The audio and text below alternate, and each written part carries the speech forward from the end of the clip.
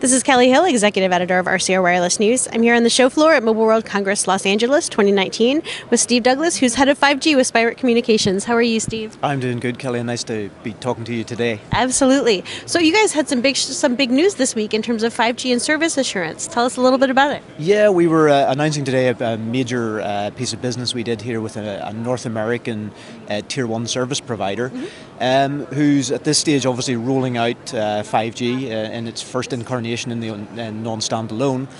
And the big real difference is, rather than bringing service assurance in at a later stage as the networks start to get slightly more rolled out, they're engaging with service assurance at this very, very early stage to help them as they start turning up the new cell sites in their new markets, and then to continuously monitor for quality and performance of the networks as they roll out.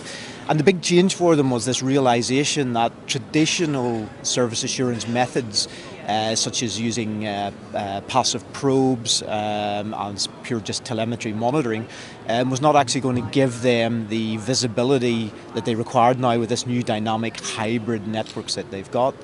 And one of the unique things Spirent's been developing over the last number of years is a thing called active service assurance, where we have active software test agents deployed end-to-end across the networks, generating synthetic traffic to be proactively identifying faults or issues before they impact the customer.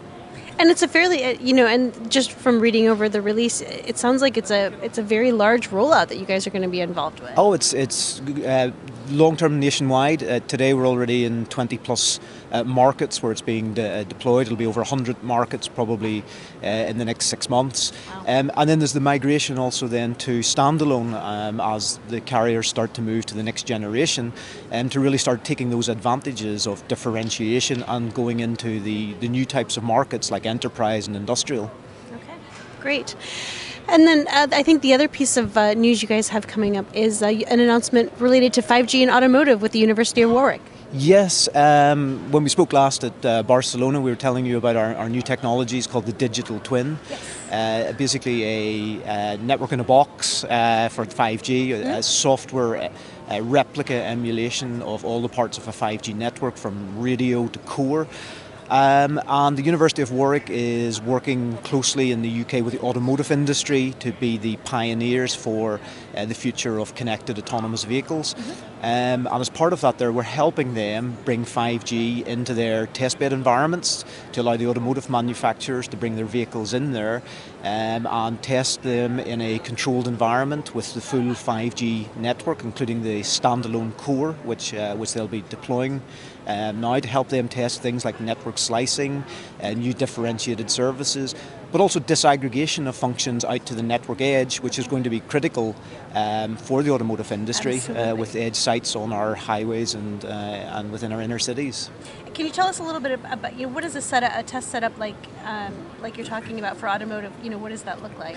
Yeah, it's quite an innovative setup where they have a 360-degree environmental simulation environment. So the car itself sits in this environment on like a good way to describe it would be like on a treadmill. The car's sensors and cameras believe that environment is the real roads that it's on. It can see pedestrians, it sees the road, it sees nightfall, dusk, etc. And then we wrap around that the digital twin, which is emulating all of the radio conditions, whether it be 5G, satellite signals coming into it, the new core network. So now the car not only thinks it's in that environment, it also thinks it's in that communication environment.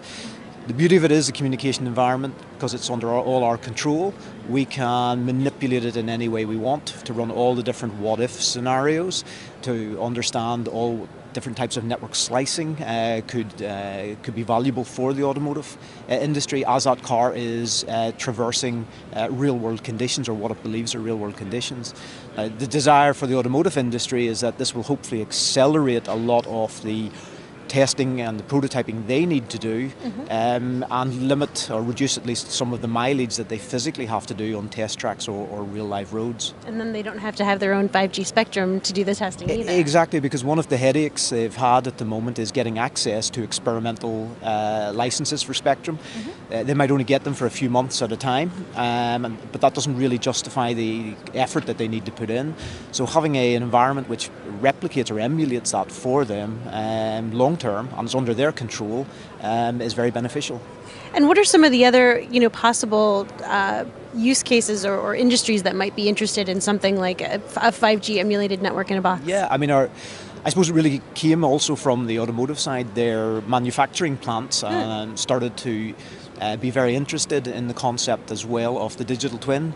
They genuinely very interested in what 5G can do to their factories in terms of the types of efficiencies, automation that could be brought into it, the potential future move away from industrial Ethernet to a single over-the-air communication technology. The hardship for them or the complexity for them today is that their environments are brownfield unless they build a brand new greenfield site to take 5G in and experiment with it. It is very difficult. Going into a brownfield environment and trying to get access again to live spectrum, to have a network around it just to work out what the benefits are is simply too complex and costly. So having an emulation environment that they can use and working with simulation of their factory environment, combining that together, gives them a really good playground to work out what the benefits of 5G could be for their brownfield factories, which are, at the end of the day, but 99% of what they have, and saving them the need to think about always having to build a new factory. Okay. So you mentioned some of the possible efficiencies that 5G can enable. You were on a panel here this week about 5G and sort of the power questions surrounding this new network technology. Tell us a little bit about that and what you discussed in that panel. Yeah, it was a great panel, because there is genuine concerns about 5G. We know, there's, I don't think it's hard to say, we're all aware of that the climate crisis that we're under at the moment, with the IPCC giving us only a 50-50 chance of getting down to the 1.5 degree target in the next 12 years. And yet, with the start of 5G, there is genuine concern by our customers and by the market that we're going to suddenly need 300% more base stations for the small cell sites, for these massive antenna arrays consuming more power. We're suddenly going to disaggregate the network, have a lot more edge servers, thousands more, and connecting billions of things that were never intended to be connected years ago, all requiring power. And just thinking about that, there is a concern, well, that's going to obviously increase our carbon emissions. But what we were really talking to the industry about, well, 5G is making great strides to work on those concerns and actually demonstrate that 5G can be more efficient than traditional LTE networks today. And part of that, we were showing the new technologies which are coming into the radio networks, being able to reduce power consumption by up to 9 times what's currently seen today. A migration even away from LTE onto 5G could reduce power consumption by up to 25%. A real strong use case why you should move quicker maybe to 5G. And even on the edge, these data centers where people are starting to be concerned about that are going to need lots of them consuming power, moving to a full disaggregated architecture rather than a centralized one actually again has shown huge cost savings in terms of power consumption as we start to embrace virtualization and new technologies within those data centers. And I think one of the other things that you talked about was not only 5G addressing ICT power-related issues, but also 5G potentially helping other industries reduce their power consumption as well. I think this is really probably the holy grail for it. I mean, our industry, the ICT industry's power consumption is between sort of 1.5 and 2% of global consumption. And yes, of course, it's in our interest to obviously get our own house in order and reduce that as much as we can, but that's not really going to change the global impact that we see. But enabling it into other industries, such as, again, smart manufacturing in our factories. A major study was done in Europe where if we could evolve to smart factories using 5G and get those efficiencies there, we could reduce carbon emissions by 0.5 gigatons. Now, to put that in perspective, that's like planting trees across 20% of all of Australia to suck carbon and maintain carbon. So that's a pretty good return of investment.